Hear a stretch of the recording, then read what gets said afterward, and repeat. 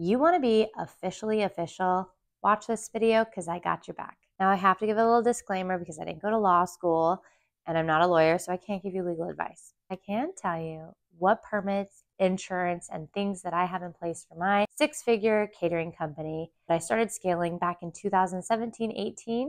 And yeah, now I'm spilling all the tea. I have a company called the Grays Academy. I do coaching. I have an online course that's called Board to Business Blueprint.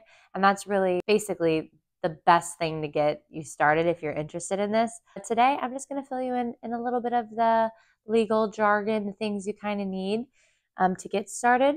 Once you've made the decision that this is something that you want to do, I recommend getting your DBA. And now this is a doing business as.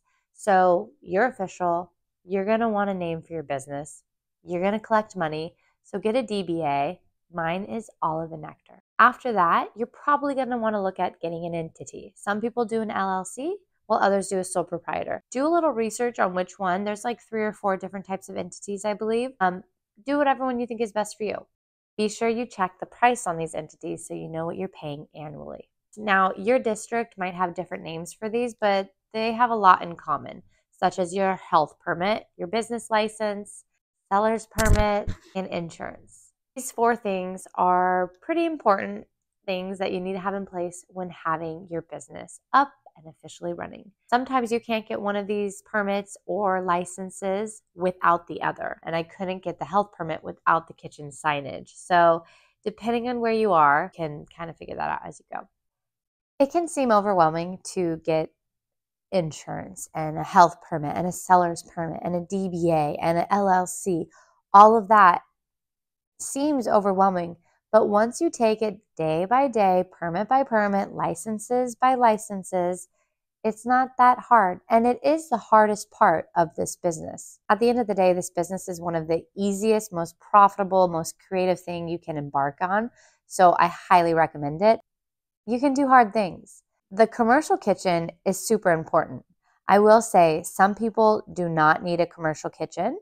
Some people can do it out of their friend's coffee shop or bakery. Some people can do it out of their own home kitchen under cottage food license or some other license that they have that maybe you or I don't have out here.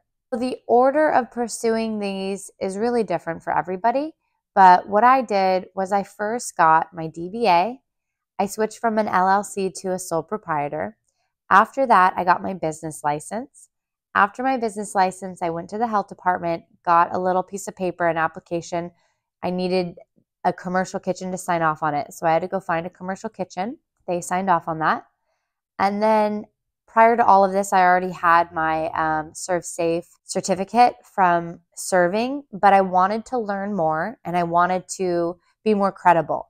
Now, I think nowadays when you join a commercial kitchen, they might require you to have the Serve Safe certificate, but not all kitchens probably do that. I don't know where they are now.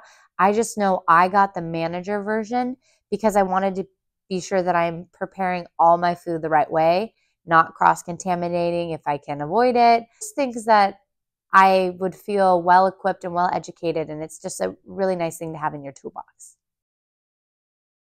A contract is something else you want to have in place. There's some really important things that can cover you and save your business, but your business is nothing without insurance.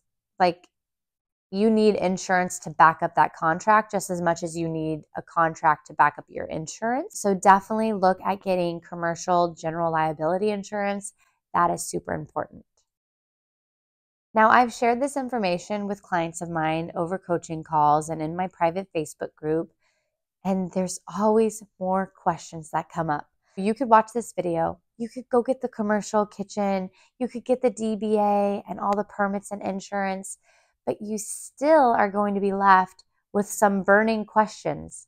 Some of them are like, how do I know how much food to buy? Because you could go to the grocery store and be like, okay, I just booked a gig for 150 people. I'm so excited. I got the insurance. I got it all set up with the contract. I'm going to a venue. And then you're like, wait, 150 people, how do I buy for that? You don't want to make the mistake of overbuying, because not only will that create debt right off the start in your business, But that one experience of buying too much food and going into debt, you didn't really learn anything. The next time, maybe you're going to buy a little less. But then how do you know that's not going to underfeed your client? And let's talk about underfeeding. So if you are underbuying and you show up to a grazing table that you're going to set up and there's not enough food, that client is most likely not going to hire you again, or worse, leave you a negative review. Say bye-bye to your business. You're probably also having questions about, oh, I have an event. What would I do if it's an hour away? How do I store my food properly? Some people think, okay, yeah, just like an ice box, right?